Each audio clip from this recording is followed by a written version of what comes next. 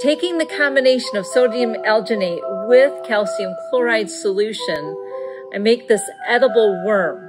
But I'm going to do something a little different this Halloween, and I'm going to try and make eyeballs. I created different colors of the sodium alginate solution to make my eyeballs. Sodium alginate is a compound that comes from seaweed. The clear solution is calcium chloride dissolved in water. Calcium chloride is a common salt for ice melt, but also used to keep pickles crispy. When the alginate combines with the calcium ions, a gel polymer is created as the calcium causes the alginate to cross-link or become tangled, creating this gel polymer. The technique I'm attempting is called spherification, a chef preparation technique for encasing a sauce on top of food. My technique is a bit rough, but I'm doing my best to encase the created eyeball with the polymer.